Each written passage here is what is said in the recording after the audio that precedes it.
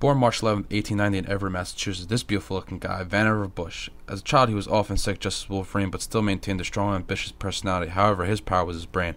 He flourished in school. He attended Tufts University and completed his master's within the same time it takes one to get their bachelor's. He then proceeded to attend MIT for his doctorate in electrical engineering and received it in less than a year. He came up with many great ideas, such as the idea for using magnetic fields to detect submarines. However, the Navy never fully deployed this, thus never getting great recognition for it.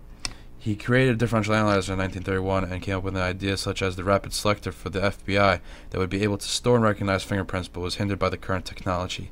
He took an interest in the Second World War and founded the National Defense Research Committee in order to organize the military development of weapons research.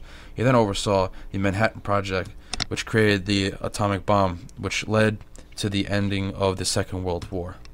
He also came up with many great ideas, such as the Memex, which was the idea that all files could be compressed and stored so that anyone could access it, which is the main influence for hypertext and the basis of the Internet as we know it.